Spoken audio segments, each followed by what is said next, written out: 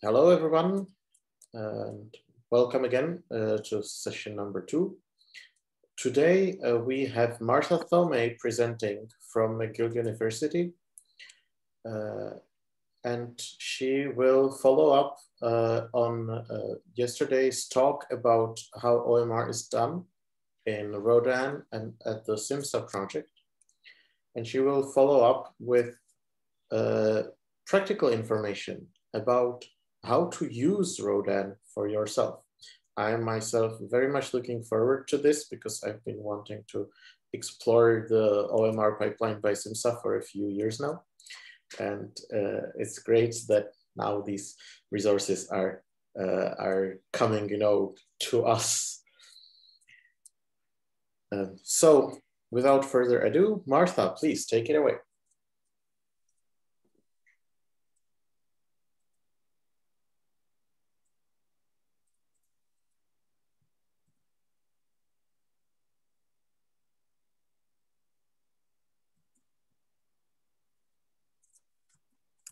Martha, we don't hear you. Thank you. Can you hear me now? Yep. Perfect. Thank you very much. This is the first workshop. It's making Rodan work for you. So this presentation builds upon the presentation you saw yesterday by Professor Ichiro Fujinaga. So in that presentation, you saw the general overview of the OMR workflow and also the overview of the SIMSSA technologies we have to do this OMR workflow within Rodan. So now you're actually going to see Rodan and going to see these technologies within Rodan. So I'm going to be following this end-to-end OMR documentation that we have in our website. It's here. It was written by a colleague of mine. It's very comprehensive. So I'm going to be following the sections over here. So starting with this one. So this documentation is basically about optical music recognition with Rodan. So this site describes the OMR process implemented at DHEMR for encoding manuscripts in the Music Encoding Initiative format. So you start with an image and you end up with an MEI file encoding the contents of that image. And in particular, we're going to focus on a square notation music. So as it's described here, you have 2 sections. You have this overview section and this OMR tutorial section. So the overview section has an overview of optical music recognition. So basically what you saw yesterday about the different stages of OMR. And then it has an overview about Rodan, if you're not familiar with Rodan. And then an overview of each of these 4 stages from the Rodan point of view. So from the tools in Rodan that you would be able to use at these particular stages. And then you have a tutorial that goes through all those stages, but to actually process a manuscript. So that's the structure that I'm going to follow today. So right now, the first thing would be to go over the overview. So let's start with the overview of optical music recognition. This is just a refresher from what you saw yesterday. So optical music recognition has these 4 main stages. The document analysis stage, the symbol classification, the music reconstruction and encoding, and then the actual correction of the results.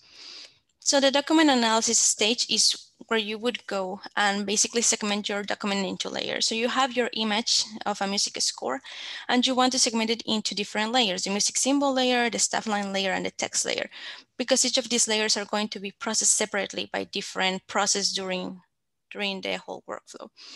So after you have separated your document into layers, you go to the symbol classification stage. Here, what you would do is take your music symbol layer and basically find each of the symbols and then classify it. Say, okay, this is a clef, it's a C clef, this is an F clef.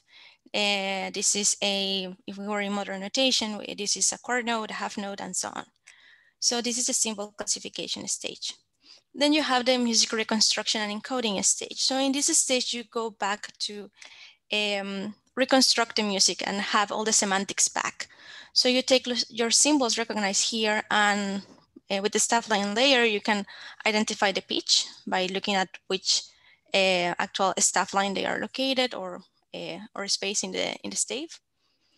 So you do the pitch finding. Here's where you also add the text, if in case you have the text. And at the very end, you have this MEI encoding tool that will give you the MEI file encoding the contents of that particular image. So, and here is where you have reconstructed all the semantics of the original piece. And then at the very end, you have the symbol score generation and correction. For this, we use Neon. You saw a few screenshots of Neon the last time, and that's what we use for correcting the results. So as I said, I'm going to move to an overview of Rodan. Instead of going through this text overview, I'm going to show you Rodan so that you see how it actually looks like and the important components or the important concepts in Rodan. And then we're going to see which tools are actually used within Rodan for performing each of these stages, going through each of these steps. Let's go to the overview of Rodan. Let me move to this page in the tutorial, the getting started. This will give you the websites that you can use for actually accessing Rodan. So we have a staging site and a production site. This one is pretty new. So the staging site, it's good if you want to test a few things, but I wouldn't suggest you to use it if you're going to actually start working on a big project, because this is like the site where we're testing things, where we're constantly doing development. So you shouldn't use it for something important. You should just use it for test. And you have some credentials if you want to use it. They are provided in here. But if you want to do a large project, you should use the production site.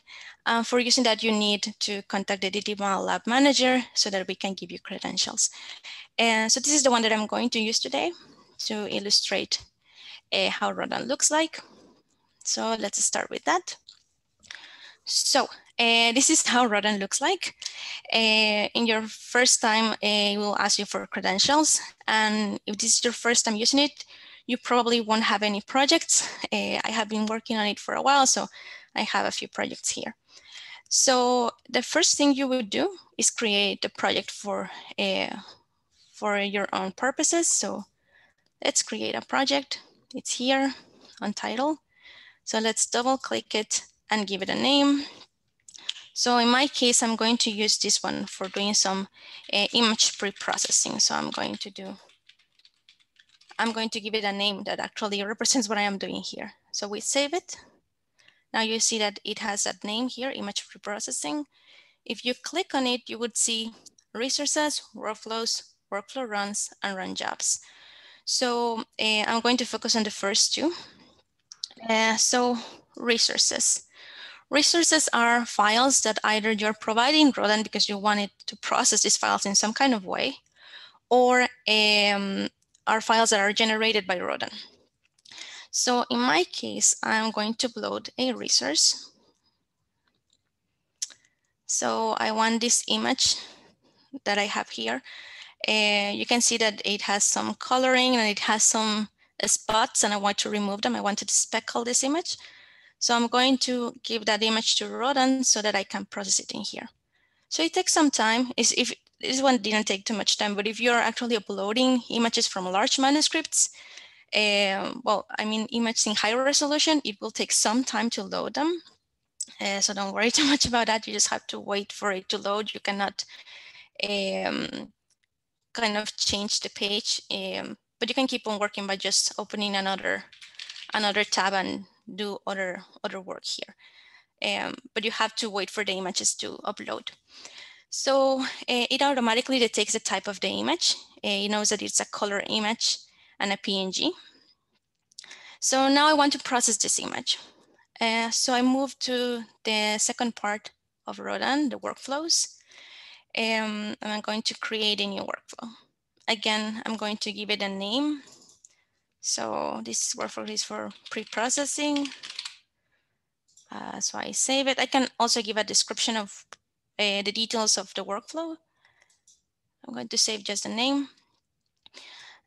So workflows are basically a series of connected tasks so that the whole workflow performs a particular big task that you're asking it to. So for example, right now it's empty, of course, because I haven't done anything. But here you would add jobs, and each of these jobs are going to perform the particular task that you want. So the jobs are the basic units of the workflow. So I'm going to add a few jobs here. We have many jobs, as you can see here. We have a few pages of jobs. And not all of them are OMR related. A few of them are also related to music analysis, if you want to take a look. And you can take a look at each of these pages just to know what is there. But if you already know what's in there, you can search them by category, for example, or you can search them by name. So in my case, because I have a color image, let's say that I want to convert it into black and white first. So I don't remember the exact name of the job, but I remember that it does a black and white conversion. So it's this one, convert to 1 bit. And this is black and white. So I add this job, and it's going to, maybe I didn't press. It's going to appear already in here. You can actually double click or click on add. And so I'm going to convert it to black and white, and then I want to remove those spots. So I want to perform the speckling, this speckle, this one. So I'm going to add this job. It's there. And a really important job that you always have to add is this one, PNG RGB. If you hover over the job, it will tell you what it does. It converts the image to PNG format. And the reason why you need this job is because not all images, sorry, your faces were on top of this. Not all images are PNG. You might upload images that are TIFF or JPEG or any other format. So what you need to do is first convert them to PNG, because most of these jobs take PNG as their input. So the ones that take an image take PNG as its input. So here we have a series of jobs, but you would see that it says here, workflow preprocessing is invalid. And why is that? Because you have like unconnected jobs. This doesn't know what the workflow really is, like what's the workflow direction. So just a few concepts more besides jobs. You would notice that they have these kind of square boxes on top and at the bottom. So if we click here, you right click on the job, you would see ports. So these are ports. You have input ports and you have output ports. So this says input port types tells you what is the usual input of this job. So this job, the one that we're looking at, the black and white, it's taking a PNG image. And for the output port, you see that what comes out of this job is a 1-bit or black and white PNG image. So the ports give you information about what the job receives as input and what it outputs. We can see the same information here. Ports, as input, you get a 1-bit PNG image, so black and white image. And as an output, the port type should be a 1-bit PNG, this speckled image. So the same image, but without all the spots. So you can also have that information by hovering on top of the ports. So this receives the PNG image. So this output can actually be connected to this one. You can see that it cannot be connected to this one. You see, it's not colored in green, so it's not a valid connection. It doesn't make the connection if I stop clicking.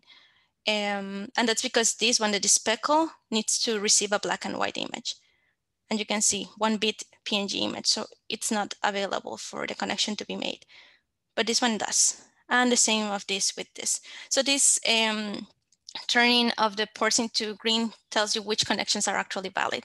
And that helps you for your whole workflow to be valid. The other important concept of jobs, and not all of them have them, is the settings. So if you click on settings, again, right click and you have all that information.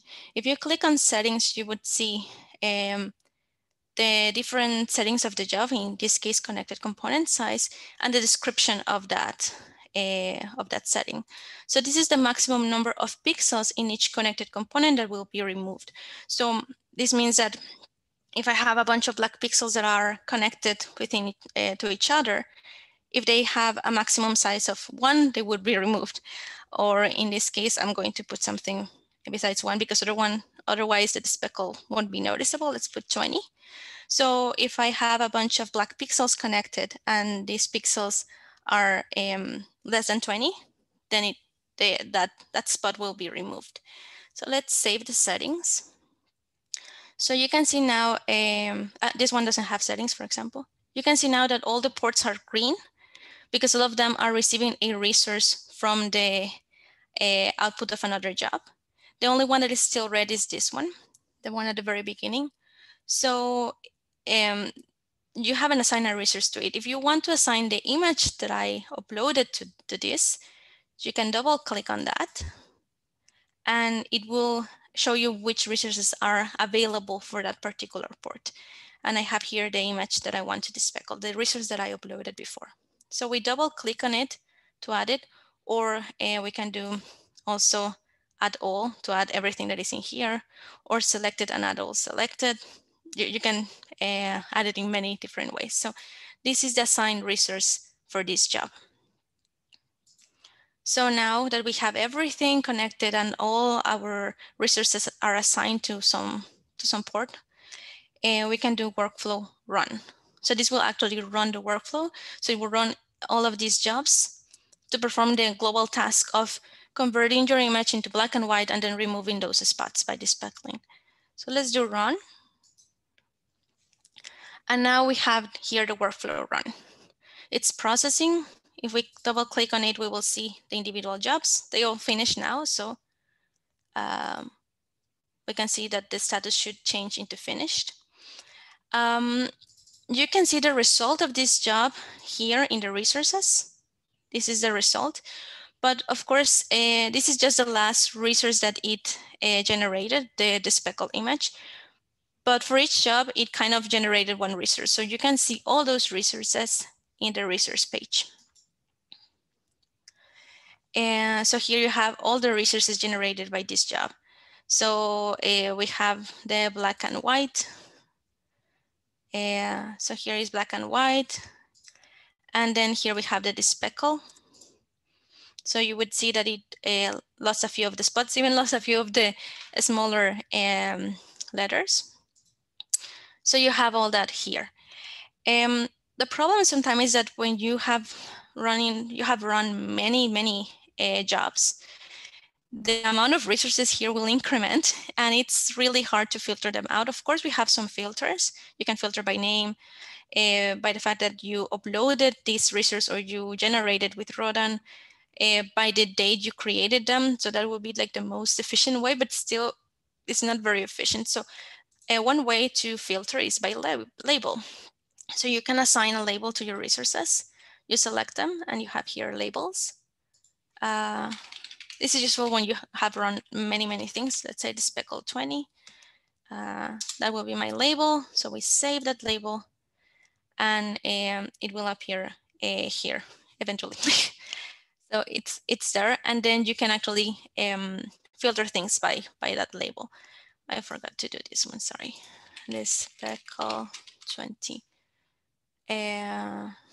So click on enter and then save. But this implies that every time that you run something and you generated all the resources, you would go and then kind of add the label at the end, like select all of the ones that are relevant and add the label. You can actually add the label in the workflow itself. We have a job that is called labeler. I'm going to add this job. Name labeler.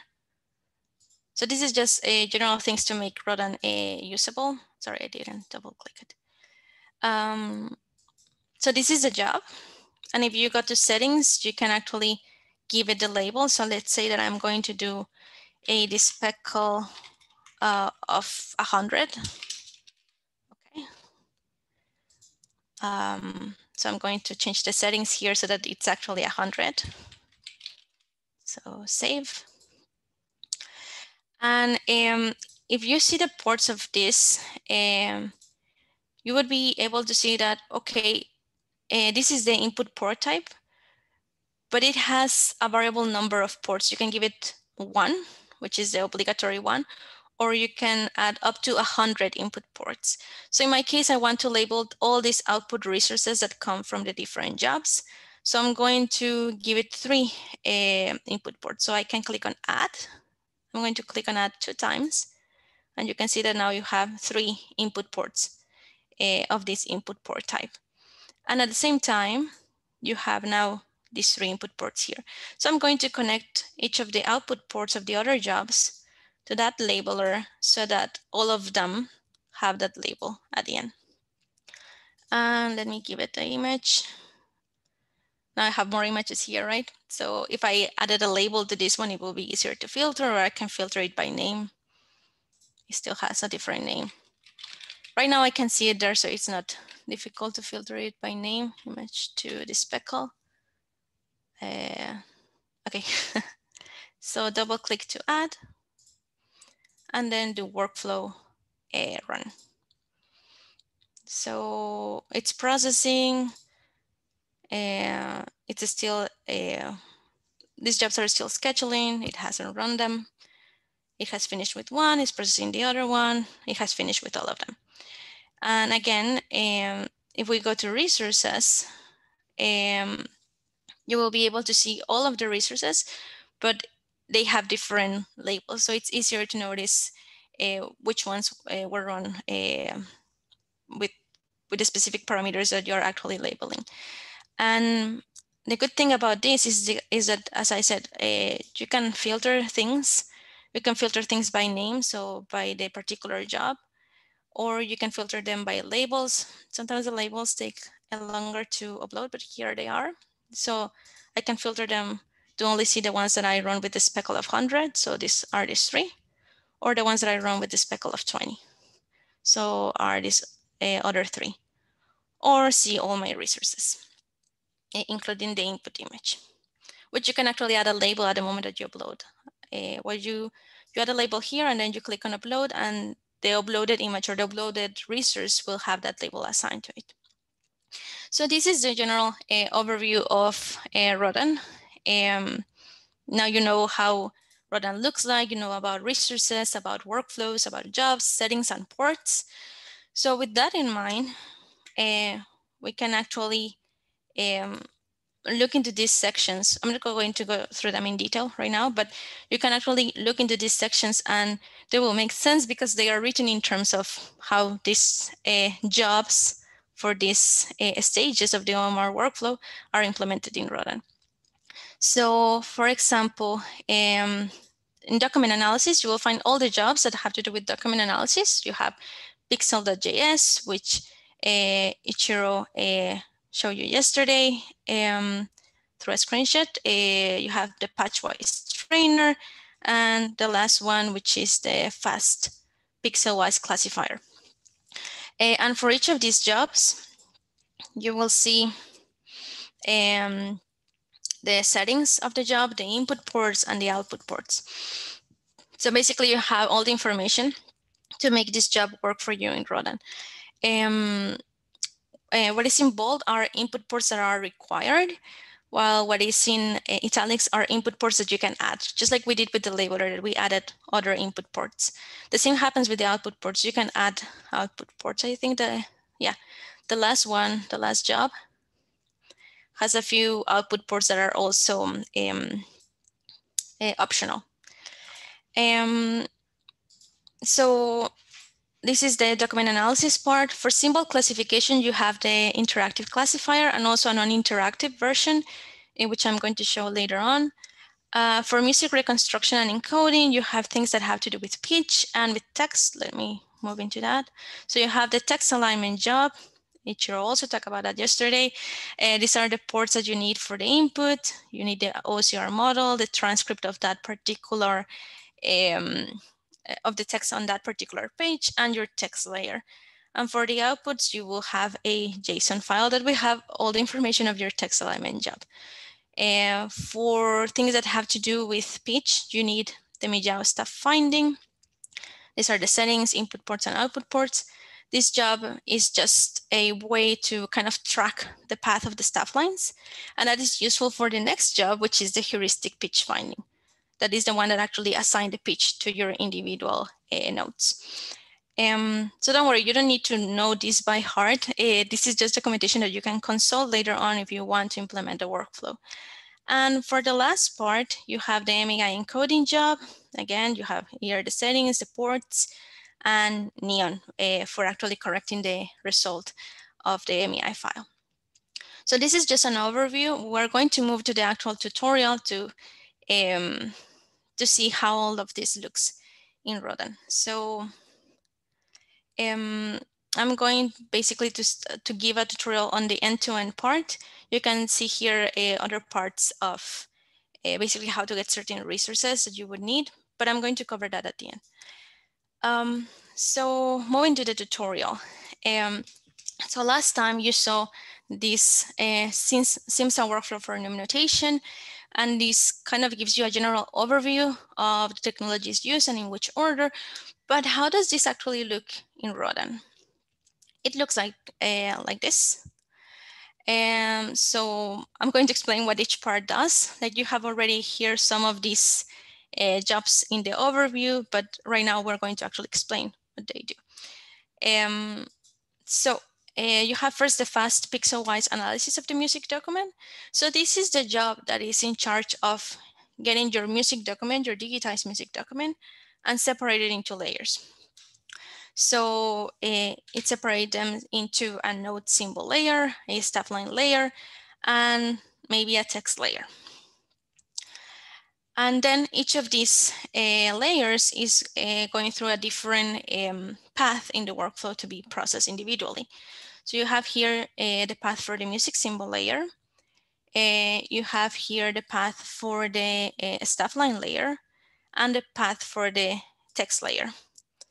By the way, something that we discover later on, Ichiro suggested and I tested it, and it's that you don't need a text layer. You can just use a music symbol layer and a staff line layer, and then the rest of it, the background layer, you can put it in here, and the OCR model that we use offline is actually strong enough to kind of determine that the text. You don't need to actually label them. I'm going to talk about that later. But basically, each of those layers are processing a different path of this OMR workflow. So I'm going to start now with the music symbol layer here. So some of the jobs here are relatively, at least the beginning, they are already known by you. You have the PNG RGB as usual to convert the image into PNG, then the binarization of the image, so to convert it into black and white, and the speckling. The ones that are new are these three. So the CC analysis job stands for connected component analysis. So what this job does is that it gives you a file that contains all the glyphs to be classified. So what it does is that it takes a look at your music layer and it looks to the pixels that are connected. So in that way, it kind of gives you, okay, this is one glyph, this is another one, and this is another one. And those are the glyphs that will be classified later on by this non-interactive classifier step. For the non-interactive classifier step, what you provided is basically training data, and it will classify all those glyphs for you. It will tell you whether they are clefs or a particular node, a particular rest, and so on. But, and I'm going to talk about how to get this training data because it's one of the things that you have to provide in these ports. I'm going to talk about that later. Right now, we're just seeing the whole picture of the end-to-end workflow. But I'm going to talk about the resources here that you need and how you would get them at the very end. So in this step, you see that the music symbols are processed by all these jobs, and there is this additional diagonal num slicing job between the connected components and the classifier. So this is particularly useful for square notation. You probably won't use it for anti-asymptotic nums, but in square notation is very useful because you know that there are many categories of nums, and then getting the training data for a classifier to learn all those categories is very time consuming, because you have to give training data for each of those categories, for each of those classes. So this job is actually reducing the number of classes that you would need. This job is slicing the nums diagonally, all the ones that it can. Like for example, this torculus, if we split it diagonally, we will have like 3 components, all of them looking the same, all of them being a square node, a punctum. Here we will have 3, we will have this one. Sorry, we will have just 2 categories, this one and this kind of rhomboic shape.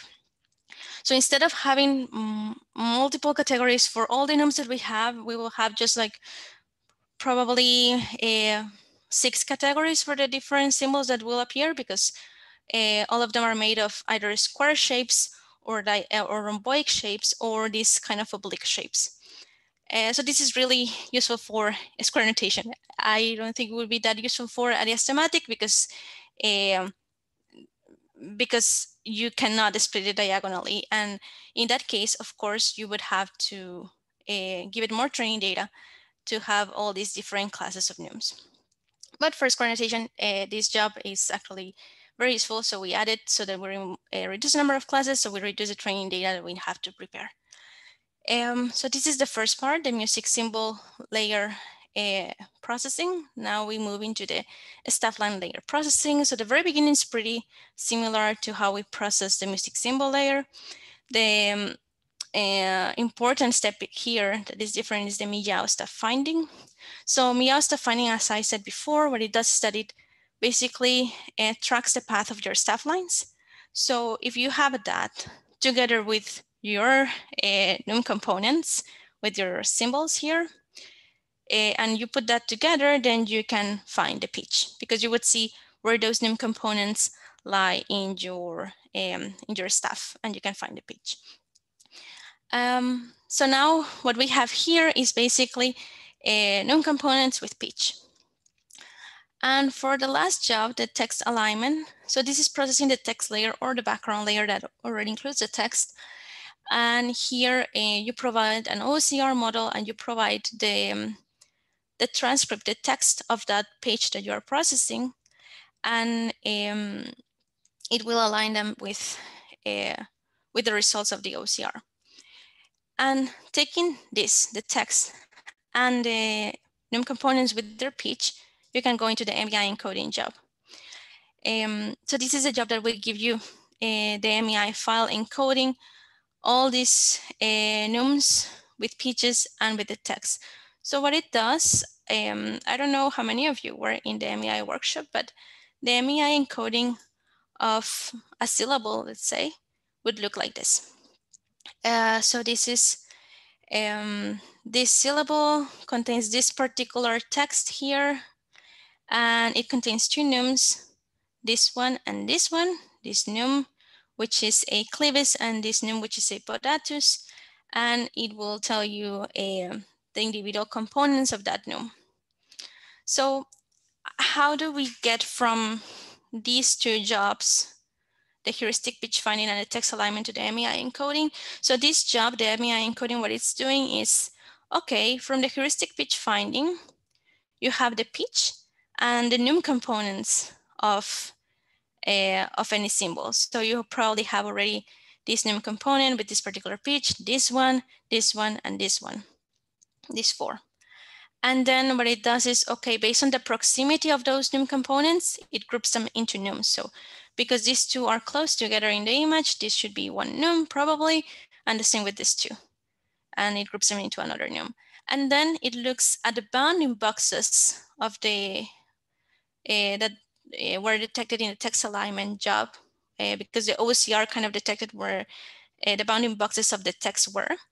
So it looks at the bounding box for this syllable, and it says, okay, it takes probably the space of those 2 nums, so I'm going to group all of that particular syllable and those 2 nums in this syllable element.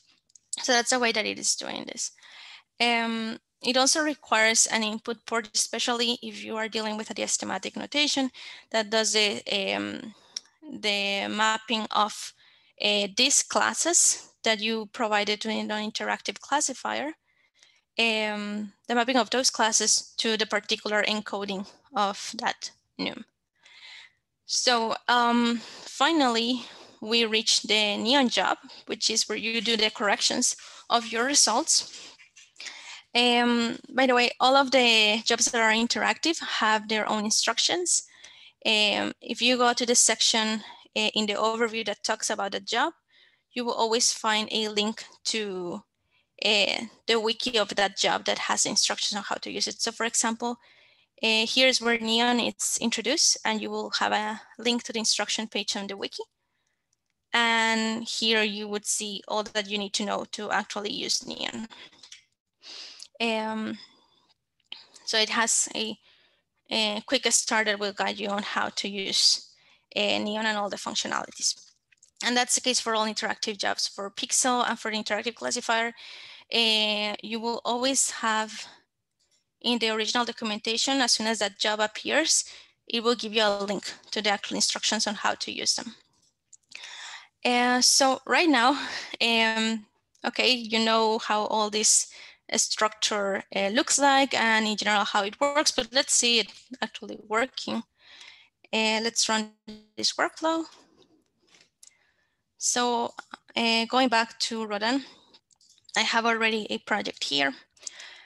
For this project, I already have a few resources that I uploaded beforehand. So I uploaded a few images, just 4 images from the SIMSSA antiphonal. I uploaded a few transcript texts for each of these images, and a bunch of other resources that I'm going to talk later on and explain how to get them. But basically, these are the resources that you need to add in each of these ports so that you can actually run the workflow. And there is information about it, about how to get them in the documentation. So it is actually in at the very beginning of the homepage. You can see digital resources. So it will tell you all the resources that you need to run that workflow and how to get them. And I'm going to go to this part at the very end. So we're going to see it. So these are the resources. I have already uploaded them just so that I can run the workflow. And here I have my workflow. What do you need to run this? Of course, at the very beginning, you need an image. So I have 4 images. I'm going to process this one, the 9 recto. Of course, if you're given that particular image here, you have to give that exact text in the text alignment job. So this is your model. This is the transcript. Oops. So I have to give the transcript for 9 recto too, because that's the image I am providing. And then what else? So that's the only part that will change from run to run, depending on which image you want to process. All the other ports, you will feel it basically the same, regardless of which run you are doing, which workflow run. So here I have to put all the models that have been trained to segment the document into different layers. So I have uploaded these models already. Again, I'm going to show you how to generate this later on. Background model. And you will see that it's only showing me 3 resources, which are the only models that I have uploaded. It's not showing me everything else like the images are. It's only showing me the resources that are actually valid as an input in this port. Model 1 is this one. Just let me double check that I entered the correct models. Model 0, model 0. Background model. And by the way, the name of this resource, because I obtained it in Rodan, I just uploaded it in a different place. You can see in the name the actual job that I use for getting this particular resource. So I use the patchwise analysis of music document, which is actually documented in the page that I showed you before. So I have the models that will actually segment the document into different layers. And then the output of this would be the actual segmentation of that particular image that I gave. So here the music symbol layer comes, and I have to provide here training data that I generated with camera with the interactive classifier that I'm going to talk about later on. So I'm providing the training data, and I am also providing this feature selection. And for the text alignment, I have to provide an OCR model as well. This OCR model generated offline. If this is sounding like where she's getting these resources, again, I don't want you to worry about that right now. Right now, we're going to run just the end-to-end, and we are going to talk about how to get them afterwards. And now we need the MEI mapping CSV. So this is generated by the MEI mapping tool that I'm going to show later that has the mapping of the classes that you have in the classifier to the actual MEI encoding. So we have all of the resources assigned. We can run the workflow. So the workflow is processing. Of course, now we have more jobs in this one workflow. So they will take some time to generate. The one job that takes the most time, it's, where is it? It's the one that has the fast in the name. This fast pixel-wise analysis of music document. Because there is this lower version of it. This one takes 4 minutes, and that's the one that takes longer. So while we wait for this to finish, I am actually going to show you how, in general, how to get these resources that you need to run your workflow. So as I said, there is in the documentation a section on that.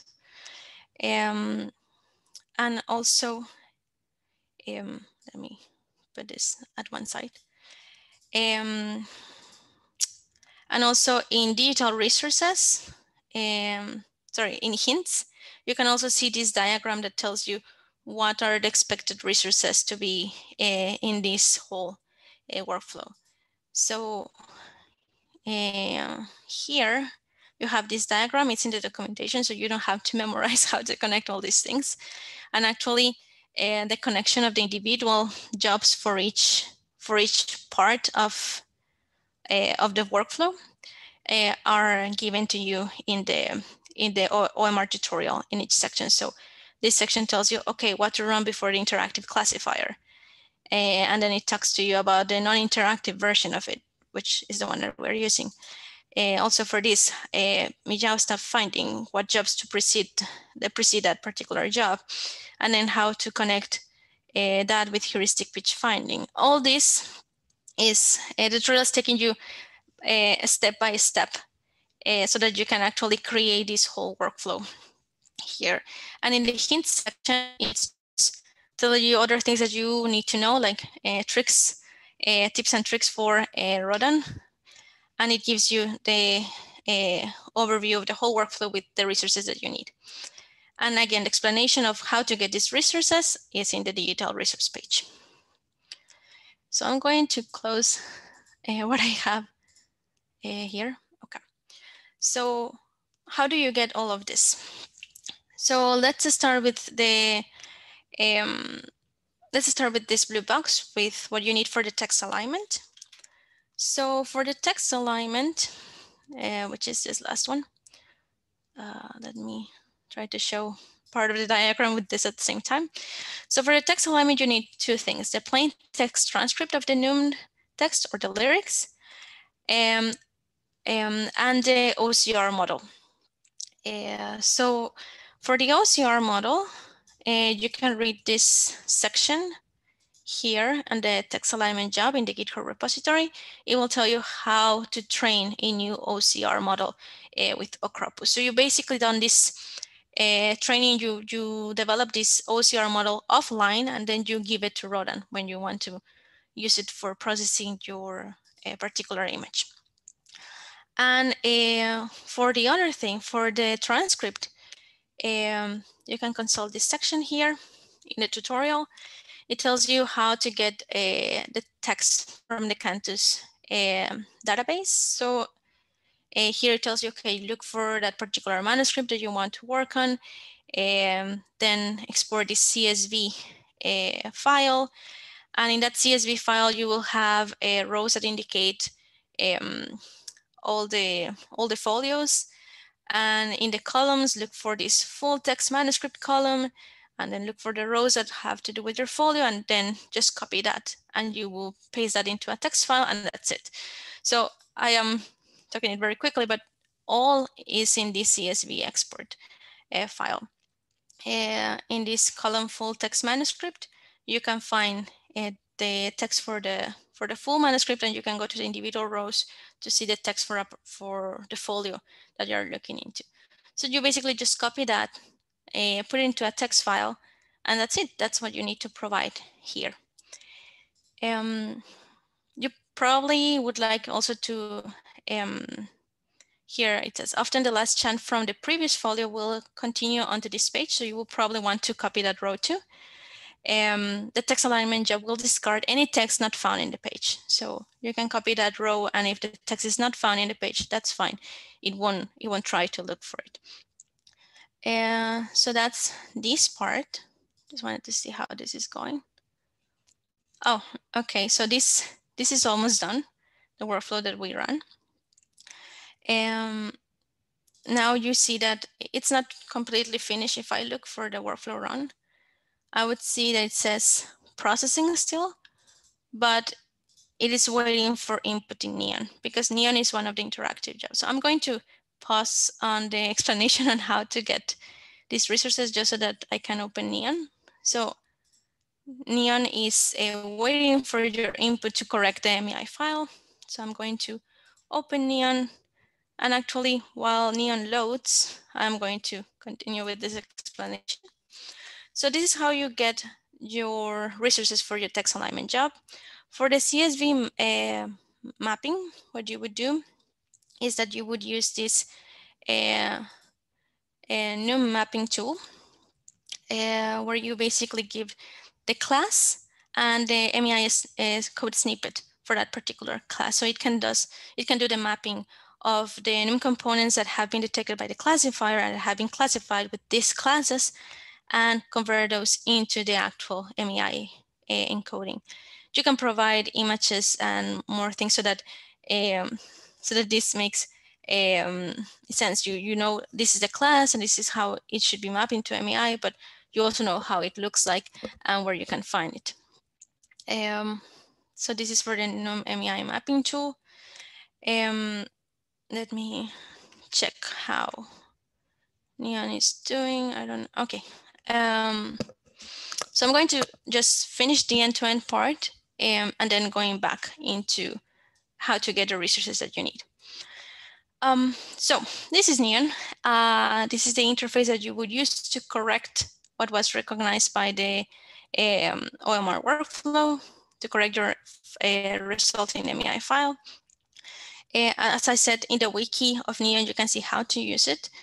I'm going to show a few of the functionalities. So we can zoom in using this bar, or at the same time, you can zoom in by doing shift and scroll in or scroll out.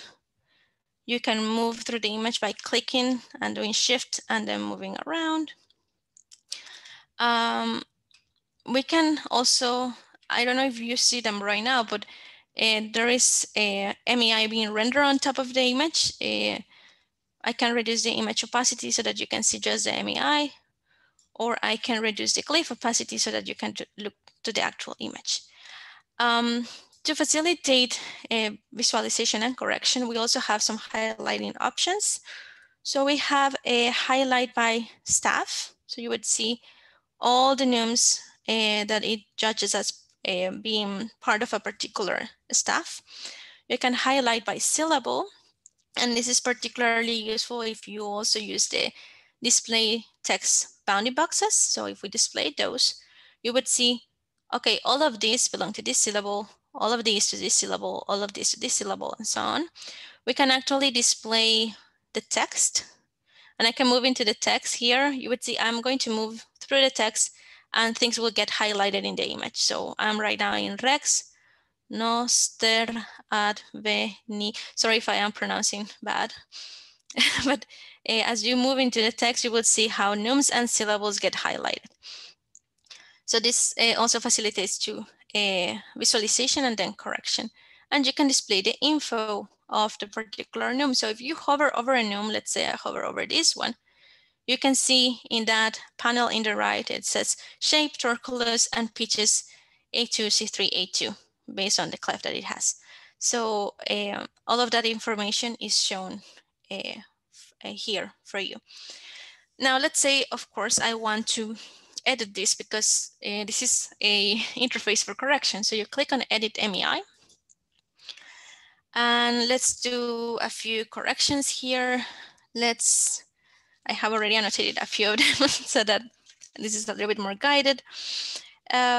So let's see this, what is here. So this is one syllable, but at the same time, if I do highlight by nouns, this should be two separate nouns, but if I do highlight by nouns, you could see that they are in the same color, these two. It thinks that it's one noun. So if you want to separate this into two nouns, you click on it, go to the edit panel, you do noun, you do noun first, then click on it, and then do ungroup.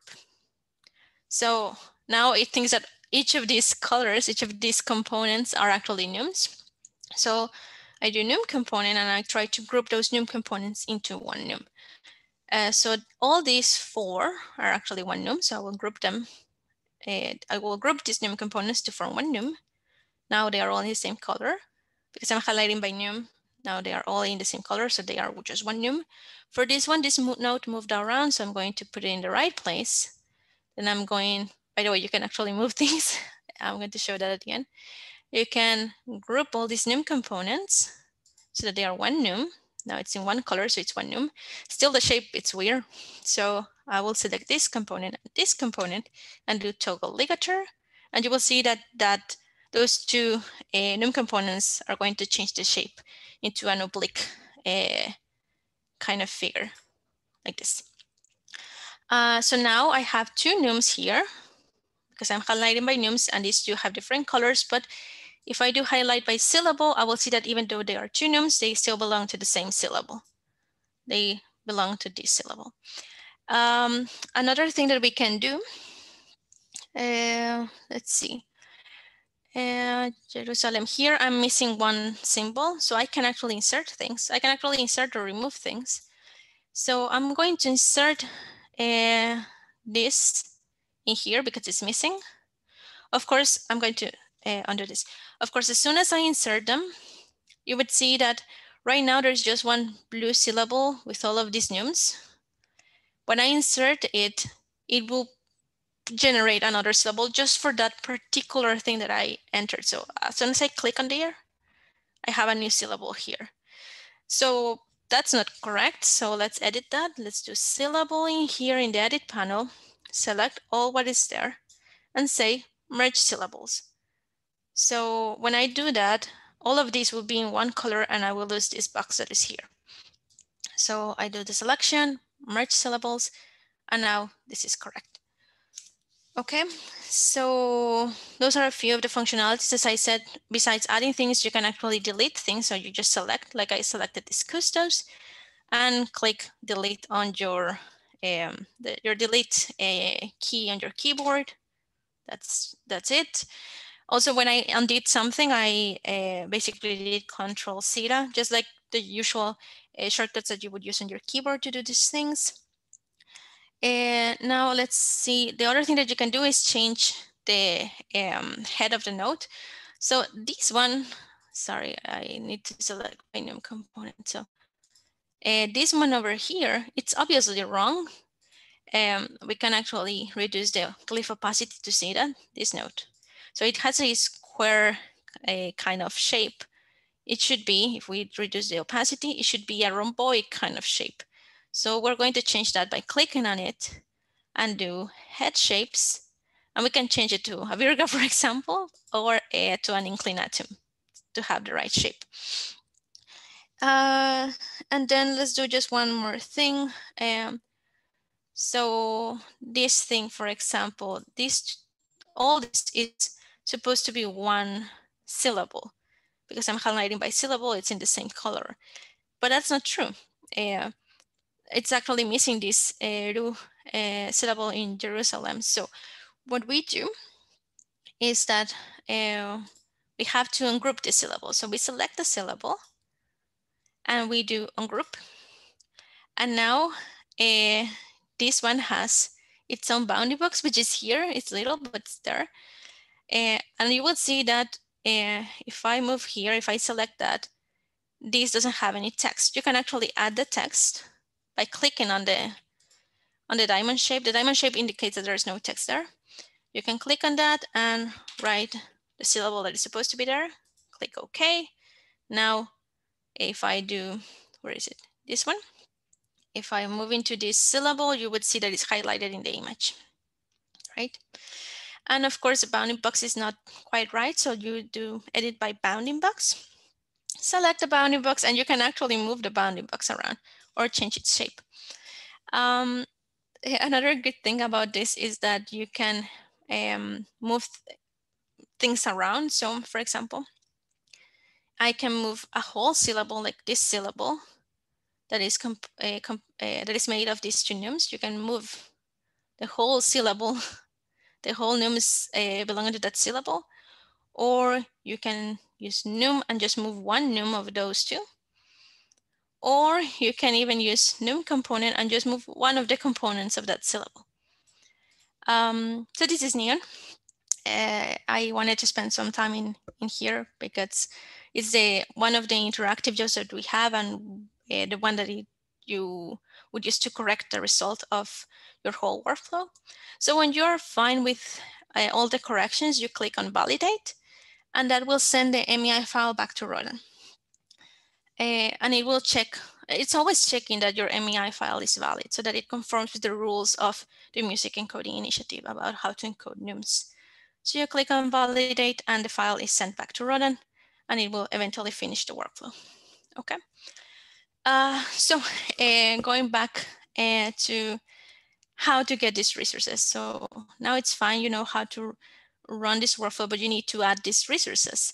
We have talked about the resources for text alignment. We have talked about the resources for the MEI encoding job. There are other two jobs that we need to talk about. So how do you get the models for the document analysis? So for segmenting the document into these layers. So you get them through using two types of jobs. One is pixel.js, also an interactive job. And because it's an interactive job, you have a wiki that has documentation about it. So you can consult this wiki and see how things are done in Pixel. Again, the link to this is in the actual documentation page. So let's look on how to use Pixel. I'm not going to go into detail. I'm going to look for certain sections right now. Here is telling you how to remove pixels from one layer, how to add them. So just basically what you're doing is kind of coloring on top of the image to say these pixels belong, for example, these pink ones to the glyph layer, the yellow ones to the staff line layers, the blue ones to the text layer. As I said, right now you don't need a text layer anymore. And again, I'm going to mention this briefly in a few seconds. And you can do a lot of things. You have rectangles to draw the pixels for the nodes. You can have brushes to go and do some more complicated things, erase. You even have functionality to, if you want some assistance in doing straight lines and so on. In Pixel, you can have as output the layers that you basically classify or label using this job. So normally you would have a music symbol layer because we're doing OMR, so it's for music. You would have a staff line layer if there are staff lines, and the background layer is generated by default by Pixel. So the good thing is that the background layer includes everything that is not in the other layers. So that includes the text. And again, because the OCR model, this OCR model from a corpus is good enough to detect the text in that background layer, because there are no other symbols than the text. You have already moved the music symbols and the staff lines. So it will be good enough to detect the text from that background layer. So you don't need to actually label the pixels for the text, because to be honest, those are the harder to label. They don't have like rectangular shapes. They have like irregular shapes. You need to use the brush, and it's a little bit more complicated. Now you cannot do it. You can just do the music symbols, the staff lines, and leave pixel to get the background layer, which will include the text. This is some notes on how to use them. All these notes are actually in the documentation, so I'm not going to focus on that. And then when you want to actually train your models, you can use one of these two trainers. We have two options, a pixel-wise trainer and a patch-wise trainer. These were mentioned yesterday by Chiro. This was referred to as CNN, and this one as SAE, which are the technologies that are behind those training tools. So the important thing is that each of them, the output models of each of them are used as input to different jobs. This one is the pixel-wise document analysis job, and this is the fast pixel-wise document analysis job, which is the one that we use in the demo. So you can use any of these and go back to pixel and retrain things. And the idea is, okay, I can use pixel to just label a small section of an image, and I have the layers for that. And I can use this first, this pixel-wise trainer, to label the rest of the pixels in the image, because this one has an advantage over the second one in the sense that it needs way less training data to get a good model. The problem is that the classifying job associated to it is very slow. It's the one that Itch was saying that took like 6 hours to classify a page. So it wouldn't be good to use it for classifying your whole manuscript. It's better to use this one that takes just 4 minutes.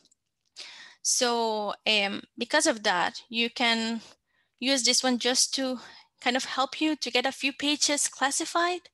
And when you have around 3 to 5 pages, then you can train this second one that will be useful for the rest of your manuscript and will take some, like just minutes per page. That's a general overview of these ones. And finally, for the non-interactive classifier, you need training data. And the training data comes from the interactive classifier. And that was also included in each presentation last time. And again, because it's interactive, it has its own documentation in its wiki. And this video is really good if you want to use this for the first time. It has all the information about all the user interface and what kind of and for the buttons, it tells you when to use, for example, submit corrections and reclassify. I want to do group glyphs and reclassify. So it's a bunch of information about this particular job in a small video of 10 minutes. Is really good. But that's the job that you have to use to get the training data that will go into this non-interactive one. And the non-interactive one, you need it because you won't interact with it, so it won't wait for you to give anything. You provide the training data from the beginning, and that's the one that you need to use for processing multiple pages of your manuscript. And that's the last part that I want to talk about. What if you don't want to process just one page, but multiple pages? That is actually in the documentation. It's here. And I have already something prepared for that. So this is the workflow you saw the last time. I have already filled all the resources in except the one for the image and the one for the text alignment. So if I want to process multiple images, what I have to do is, just let me filter this out because now we have a lot of images. I just want the ones from the manuscript. So I want these 4, but I have to guarantee that these images are processing with the right text. So I want to present them to Rodan in the same order. So we can order them by name and add all of this here. And then I need to add the transcript for those ones, which are these 4, and guarantee that they are that they are presented in the same order than the images. And that's it. And then you click on run and it will process the whole manuscript for you. By the way, I don't know if you noticed, but there is one job that is missing in there. It's Neon, because right now Neon can actually be used for multiple pages at the same time. But the version of Neon that is in Rodan is working just for one page right now. We are going to also implement that functionality of multiple pages here. But for now, you have to remove Neon. And all that is written in the documentation. So even though this was very fast, this is a general overview of how you would use this end-to-end OMR workflow in Rodan, how it looks like, what resources does it need, and how to process multiple folios. So I hope you liked it and that eventually you test it. And as I said, everything is in the documentation, but if for some reason you see you are testing it and you see that something is missing or is not clear, please let us know. We will be happy to solve that for you. So thank you.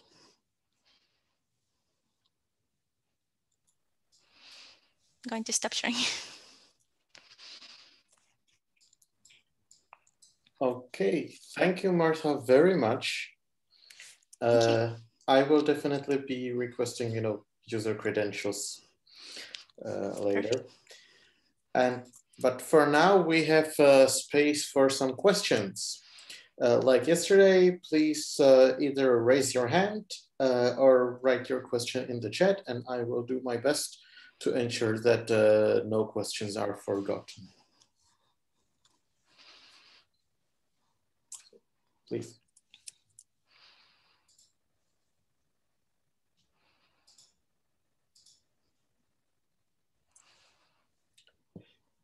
So there's a question in chat from Cynthia Pires. How do you add accidentals in Rodan, or I suppose more accurately in Neon? There was an unrecognized flag on the page. Okay, perfect. Thanks, Cynthia. So if you want the accidentals to be detected, you have to actually have them as training data of your symbol classifier. Sometimes they get lost also because when you do the speckling and these kind of things, because they are so faint compared to the rest of the nodes, they get lost. But if you have them in the symbol recognition part, and they are not that faint, they should be detected. As far as if you can add them at the end in Neon, that's true that I didn't saw something for accidentals, but I'm pretty sure they should be there.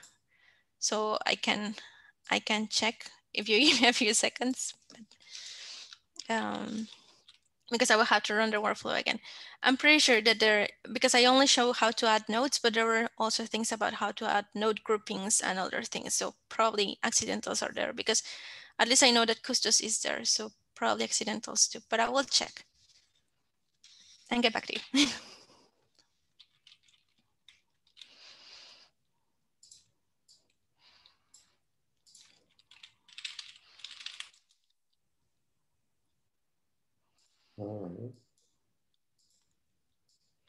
Other questions? I actually have one. So what are the reasonable minimal computational resources for deploying Rodan? How much hardware do you need to dedicate to it? To be honest, I don't know the details for that. I can figure them out for you. Like I can talk to the developer, to the main developer of Rodan to figure that out, but I am more like in the user testing side of Rodan. Okay. And on a related note, what is the project's policy on sharing the training data and the trained models? Some models for a previous for a previous set of images from the cell scenes are actually in one of the GitHub repositories. And because we haven't finished, we have this project, we have funding for this project until the end of summer. So we are still like fine-tuning things. But at the end of that, I think we are going to share the models. Like I have already some models ready, and for testing them, I think we should share them so that they have some resources to start working on. So I will share those in the documentation later on. And also, I didn't show that, but you can actually, if you have a workflow already made, you can actually export that workflow. And you can pass it to someone else, and that person can actually import the workflow. There are buttons for that. So I'm going to share the workflow that I had with the settings that are already there. I'm going to put that in one of the pages of the documentation so that people can just upload the workflow too. Yeah, so the policies are, we're going to share them. We're just not there yet. Yeah, this is going to be an amazing resource going forward, definitely. I mean, I'm thinking about stuff like, can we deploy Rodan perhaps on one of the national or European computational support centers, like various clusters that support research. We have, I think, what is it, Meta Centrum in the Czech Republic, and there are many others on the continent. This is where my questions are pointing. So. You see? All right, other questions? Besides, you know, can I get my user credentials now? If you write to that URL, yes, we will give you some credentials, yes. For now, you can test it in the staging, site. Sorry, I was seeing the chat. You can check it in the staging site. It has the default credentials for the guest account. But yes, again, it's just for testing. I wouldn't suggest to actually, if you're going to do something in a big project, to put it there, because every now and then, because it's for testing, it gets wiped. So it won't be a good idea. Or if you're running something small, that's fine. And you can download always the resources to your computer. So for that, it's fine. Actually, one more thing comes up. How does the text alignment module deal with text that is not aligned to any music, like rubrics or other write-ins? Yes, so right now what it does is that, so it takes two inputs, the results of, it takes the OCR model, and it takes the transcript gotten from the Cantus database. So the thing is that it tries to align only the text from the Cantus database, which doesn't include rubrics. It tries to align that to the not so good text detected by the OCR. So when it tries to do that, it never gets, it kind of gets rid of the rubrics, because the rubrics are not mapped to anything in the Cantus database text. So that's how those things are removed. And if you want them, you would have to add them into the transcript, I suppose. Yes, exactly. Exactly. But I think that maybe you will have some issues, like it's looking at things sequentially. So because that text is, sometimes you have the let's say the lyrics, the num text here, and you have the rubrics here, and it has like a bunch of things. So it will depends on how the OCR detects it and how you actually put it in the text to actually be able to map things in order. Right, yeah. And actually, can you like retrain also Octopus to adapt? Because you can retrain all the OMR models, right? Yes. Using interactive data. Can you also iteratively improve Octopus for the specific, let's say, handwriting that you have?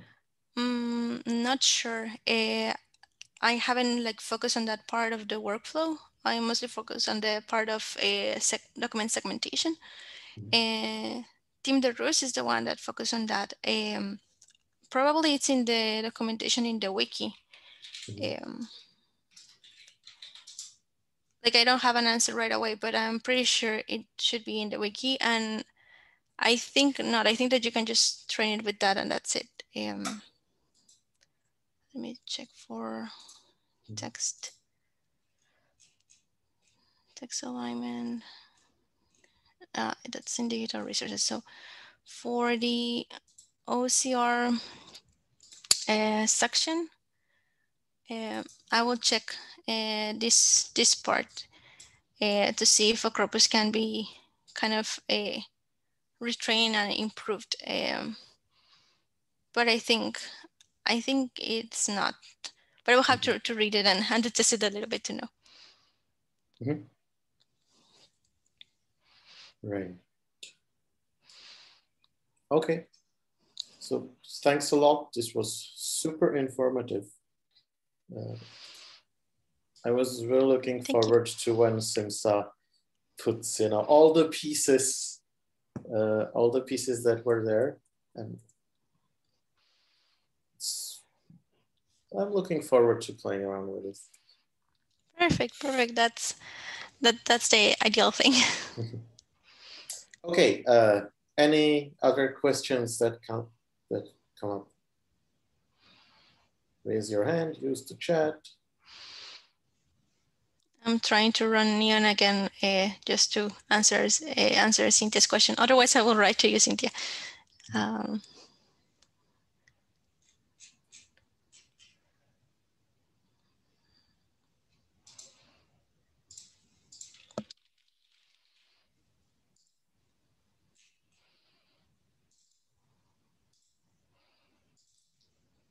Okay. So thank you all for participating. Again, this goes on YouTube, so you can refer back to it. And Martha, can I send out your email so that people can Yes, of course. Okay. Yes, of course. It was in the last slide, but I probably stopped sharing very quickly. But yes, of course. Yeah. Okay.